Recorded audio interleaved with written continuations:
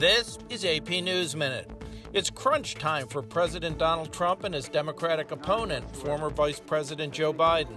With Election Day just days away, Trump is stumping for votes in Arizona and Nevada, while Biden held a briefing with public health experts on COVID-19 as cases of the virus surge nationwide.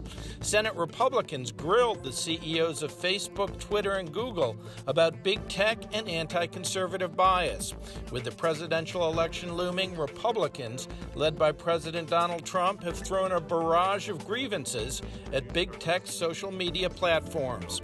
Philadelphia is bracing for more demonstrations over Monday's fatal police shooting of a black man that triggered 2 nights of protests, civil unrest, and some store break-ins.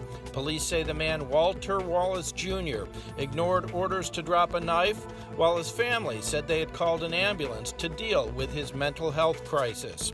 After raking Mexico's Yucatan Peninsula, Hurricane Zeta intensified and took aim at the Louisiana coast Wednesday. 2020 has been an historically busy hurricane season, and Louisiana has already been hit by 2 hurricanes and 2 tropical storms.